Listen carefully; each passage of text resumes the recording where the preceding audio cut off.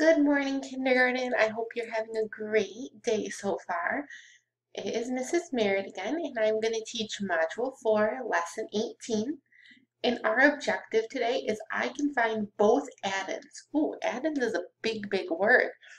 Addends means parts, and we've already been doing that, really. We've already been figuring out the two parts to solve a word problem.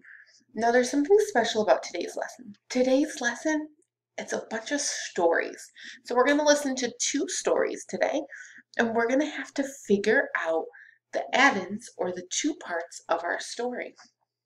So for today's lesson, you will need a whiteboard or some paper and a pencil, and we are going to get started. So unpause me when you have those things, and we will start. All right, so this is just what I want you to watch. I'm trying to show you that for the word problems, there's not always numbers that we're given. Sometimes we're just given the whole.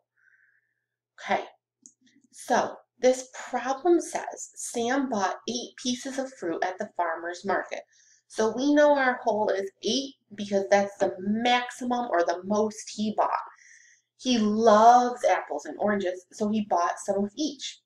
Use the plate and show his fruit on the plate. So look at 1, 2, 3, 4, 5, 6, 7, 8. So that's one way to make 8. 4 apples and 4 oranges equals 8 pieces of fruit. Now, I can't do just all apples or just all oranges because it says he bought some of each. So he bought both. But what I could do is return an apple to get an orange. And return another apple to get another orange. We don't know how many of each he got because all we know is that he got 8. We have to use our imaginations today and try to figure out the different ways to make the number we're given.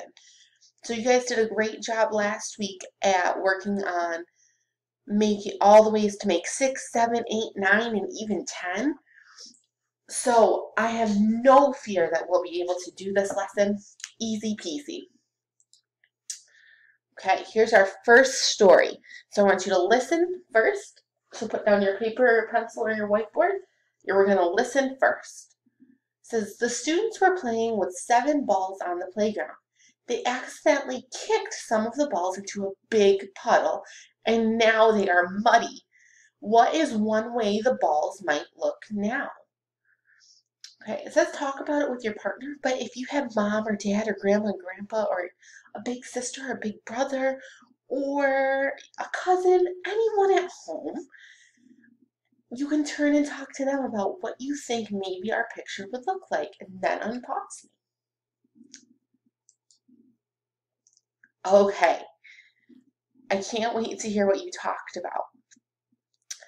We know that there are 7 altogether, and that is it. That's all we know. So it's our job to figure out the different ways these balls could look, okay? So some are muddy, some are not. Oh, look at it. They went back to whole equals part plus part for today. Interesting. Okay, so we're going to do our whole, and we have our 3 number sentences. So let's fill in our whole right now. We know it's always going to be 7. That's a terrible 7, but it's okay. We will fix it. Okay, 7. Okay, what I need you to do right now is pause me, and I need you to draw 7 circles 3 different times. Or if you have a whiteboard, just draw it once, and you can redraw it again when we go on to each number sentence, because we're going to do 3 different ways to make 7. So go ahead and pause me, and if you're using paper and pencil, draw these 7 circles 3 times.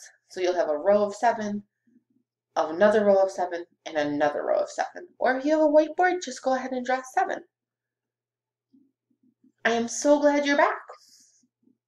Okay, so we're just going to do a few different ways to make 7. When we did that exercise of all the different ways to make 7, we know there are a bunch of different ways. But I'm just going to give you some numbers, and I'm going to see if you can match the picture to go with it, and then the number sentence. Let's do the first one together. Let's color in, or X off, it's probably the easier way, 3 balls, and they will be the muddy ones. Okay? So how many are muddy? 3. So 7 equals 3 plus, and how many aren't muddy? 1, 2, 3, 4. Very good. Now we always check our work, so put up 3 fingers on one hand, put up 4 fingers on the other hand, and let's count. 1, 2, 3, 4, 5, 6, 7. Very good. Okay. Now, I want you to cross out one more. Someone came along and kicked one more in. And then another friend came along and kicked another one in. Oh, so let's see how many muddy ones we have now. 1, 2, 3, 4, 5. Okay, so 7 equals how many muddy? 5. Plus how many aren't muddy over here? 2. Very good. 1, 2. 7 equals 5 plus 2. So put up 5 on one hand, put up 2 on the other. 1, 2, 3, 4, 5, 6, 7. Great job. Okay, we've got one more sentence to do. I'm going to kick another one into a muddy puddle. So how many do we have kicked into the muddy puddle? 1, 2, 3, 4, 5, 6. So 7 equals how many were muddy? 6. Plus how many aren't muddy? 1. Put up 6. Put up another finger. And let's see if we're right. 1, 2, 3, 4, 5, 6, 7. Great job. Okay. You guys did such a good job. I think you're ready for another story. So erase your whiteboards or flip over your piece of paper for our next story. Okay, so this one I'm gonna have you do on your own. Okay? I know that's quick to do one problem together and then to do on your own, but I think you can do it. So if you need to rewatch what we did before, that's totally fine. And then you can come back to this if you need to, okay? So, our story says, Cora went to a birthday party. At the party, she saw a dish of 8 jelly beans.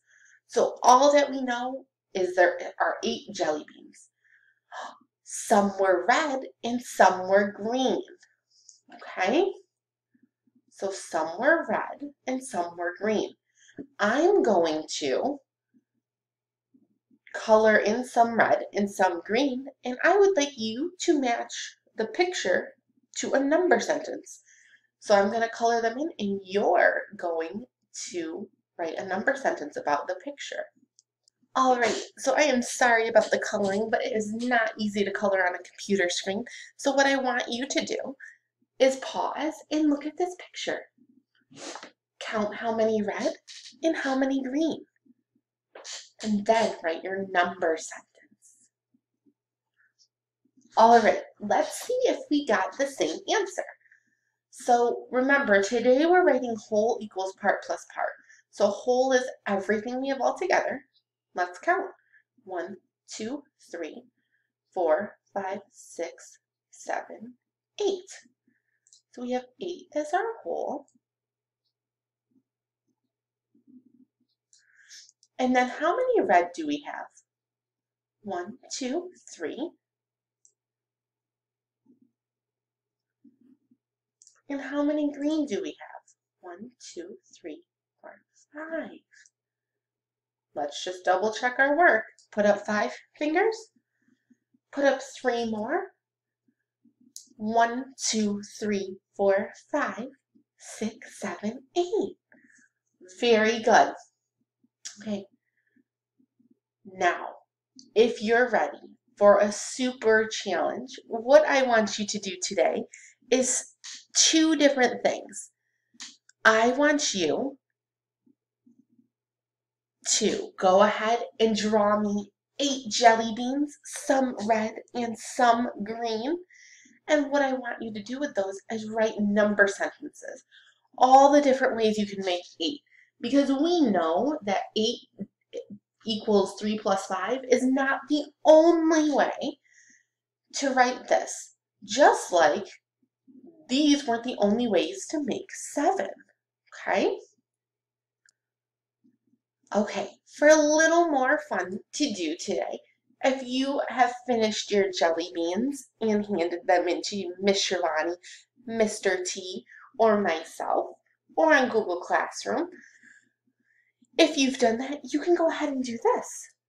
This is a little game, and I'll post the link online. It's called Turtle Diary Math Stories. What you're going to do is this. I'll show you. Play. Okay, so let's do the zoo. You can pick whatever story you want. And click on the numbers to fill in the blank. Oscar went to the zoo with his father. He liked monkeys, so he took bananas with him for the monkeys. And then you would count 1, 2, 3, 4, 5, 6, 7, 8, 9, 10. And you'd find the 10. You can check it. Wonderful! Then you can go on. He went near the monkeys and gave bananas to a big monkey. You figure out how many he gave to the monkey. So it looks like 1, 2, 3. Fantastic! He gave bananas to a small monkey. 1, 2. And you just go ahead and listen to the story the whole time, and it's gonna not have you really work on number sentences, but what I want you to do is I want you to write number sentences from the stories. So if you know he gave 3 to the big monkey and 2 to the little one, you could write 3 plus 2 and then put up your fingers for this quick one. 3 fingers and 2 fingers equals 5. Or you could do 5 equals 3 plus 2. So you can either write your number sentence whole equals part plus part, or part plus part equals whole. Just read one story, or have them read one story. And what I want you to do is figure out the 2 add-ins or the 2 parts to your number sentence. Go ahead and have a great day. I'll see you later.